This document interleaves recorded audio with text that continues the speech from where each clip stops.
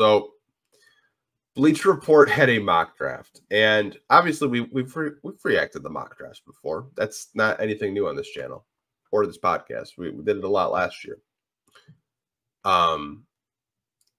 But this mock draft, I think a lot of you guys are going to have very strong opinions on because this mock draft had player comps.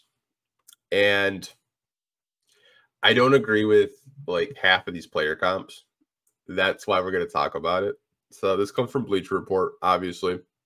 Now it's just like pre-lottery because, draft lotteries in a couple of weeks. We'll see whether the Pistons are picking, first, second, third, fourth, or maybe fifth again. Who knows?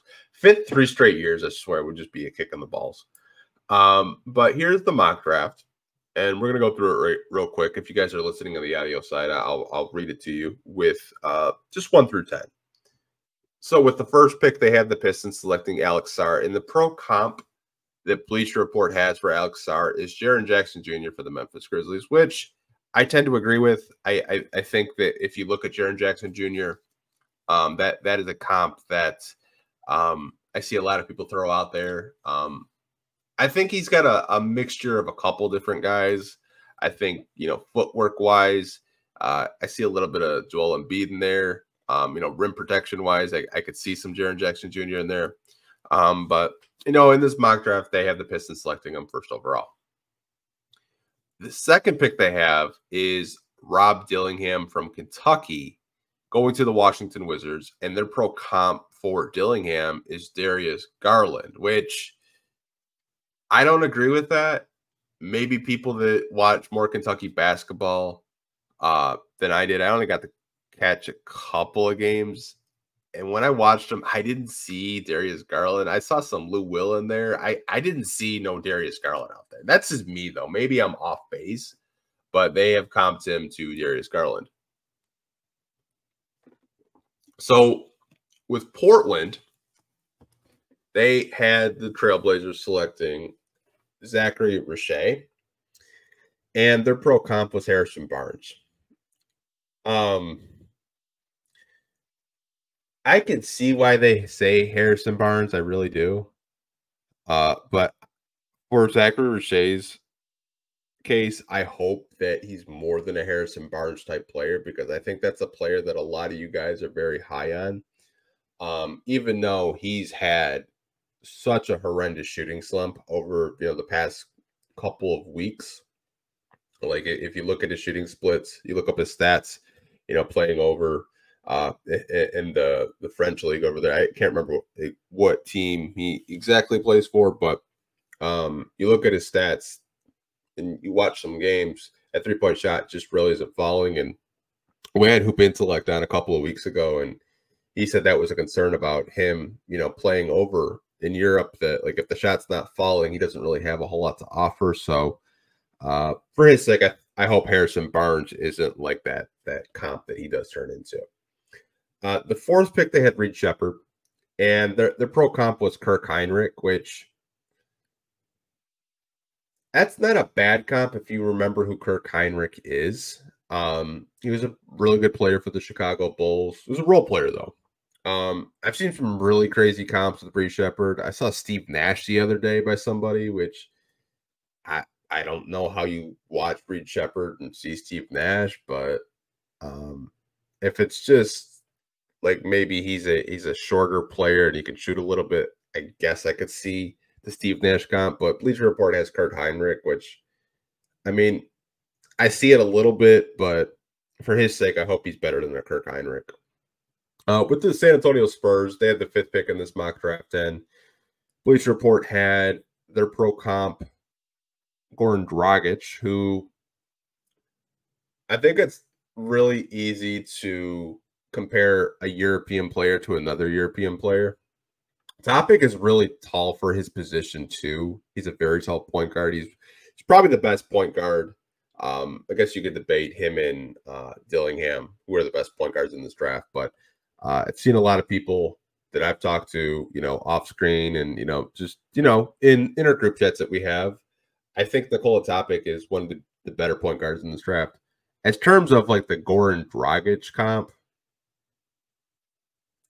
I think he'll be a better player than Goran, but I could understand why Bleacher Report has Goran Dragic as a comp.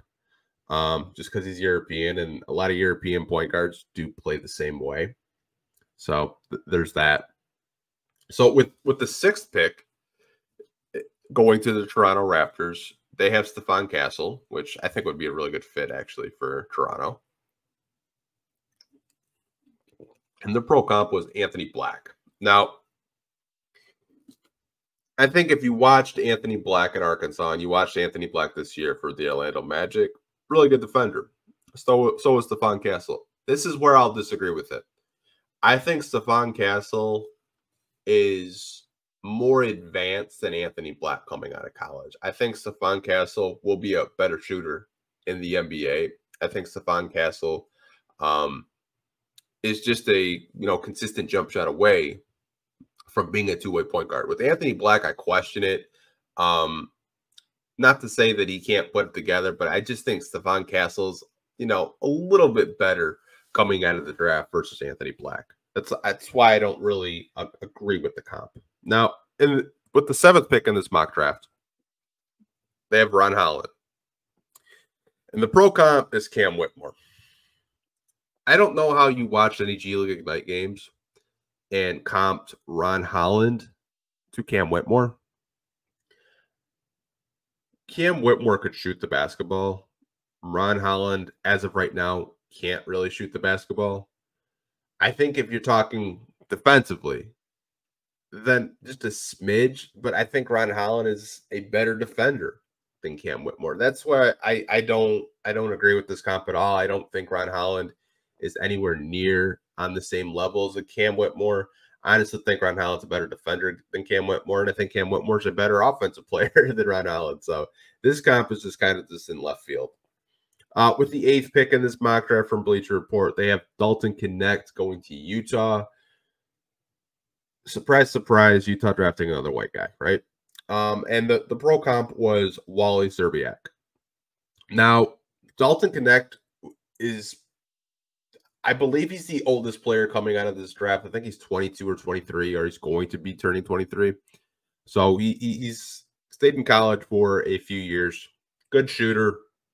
And I think you know what he is coming out of this draft. He's probably the most NBA-ready guy just to contribute day one, right? And the pro comp was Wally Szczerbiak. Now, Wally Szczerbiak was a good player in his day. Kicked a little bit too many people for my liking. Kicked people in the face. I don't really think Dalton Knecht has a mean bone in his body. I don't think he's going to be like, WWE super kicking people in the face. I just don't. But they do have similar play styles, so I kind of agree with that comp. And we're going to move on to the ninth pick in this mock draft from Bleacher Report. It's Donovan Killigan. And when I say I didn't agree with this mock draft, with these pro comps, I don't know how you watch Rudy Gobert and you watch Donovan Killigan and think they're going to be the same player. I think it's a crazy comp to comp this kid. Obviously, he's won national championships in college at UConn, but to compare him to a multiple-time defensive player of the year, I just don't agree with it. I don't think they're going to be the same type of player. I think Killigan does have some rim protection skills that will translate to the next level, but I don't think he's going to be a multiple defensive player of the year like Rudy Gobert has been. I just don't. I could be wrong in that. Maybe I am, and I will admit if I am wrong, but I just don't see it. Just watching the whole tournament. I think he's a good player. Don't get me wrong. And with the 10th pick in this Bleacher Report mock draft, it's Matas Buzelis to the Atlanta Hawks. And the pro comp they had was Hedo Turkoglu.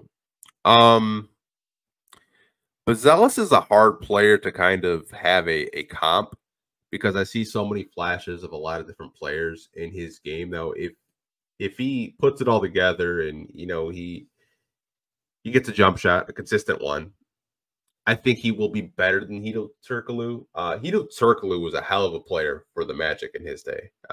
Don't want to say this is like Hedo Turkoglu slander. It's not. I just think Buzelis is just a really hard guy to comp to. I can't really think of a player off the top of my head that he reminds me of, because I see a lot of different flashes in his game of a lot of different players. But in this mock draft, I have him going 10, but that's just kind of my reaction of his mock draft. Like I said, mock drafts on this channel aren't new, but pro comps like that, I think the Rudy Gobert one is kind of just in left field with Killigan. And then Ron Holland and Cam Whitmore, I just did not agree with. I thought it was kind of crazy to even compare the two, because they're completely two different players. Like, they don't even play the same.